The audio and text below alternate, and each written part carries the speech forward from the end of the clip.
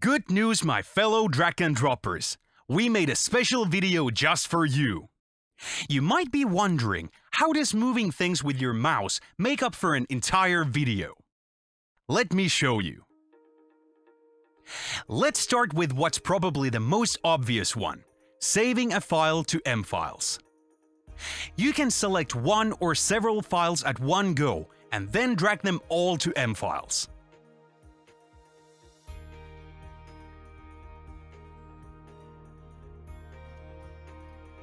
You can even take a whole folder full of content if you like. In these cases, we usually just want to grab the insides and get rid of the folders themselves.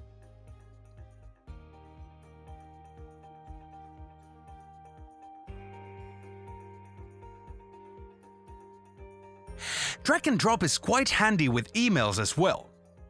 Just decide whether you need the whole email or is the attachment the one you want.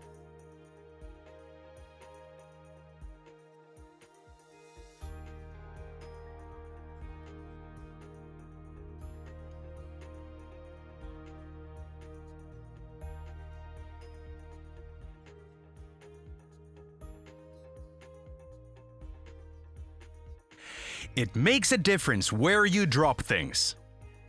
Drag and drop on top of a document means you want to replace the contents. If you happen to replace something by accident, not to worry. Version history will get us out of that trouble.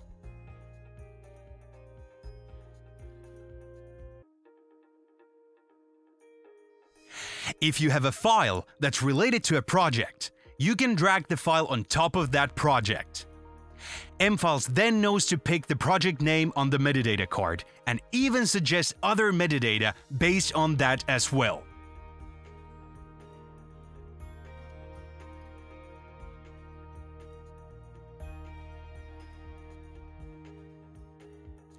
If you've seen the relationships video, then you already know about linking objects within M-Files together.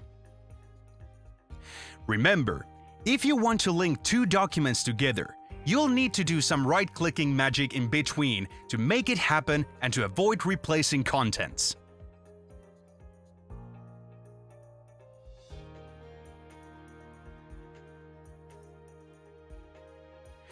Then, the grand finale: drag and drop into a view.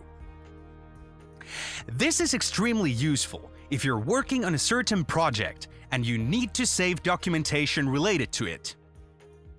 When you drag and drop into a view, M-Files checks the filters of the view and adds that information on the metadata card. Card gets filled almost on its own.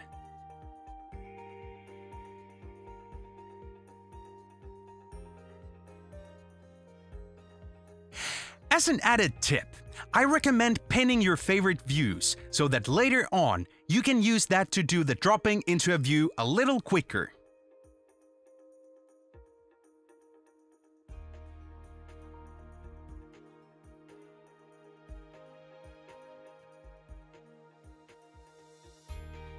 I hope this video wasn't too much of a drag for you, huh?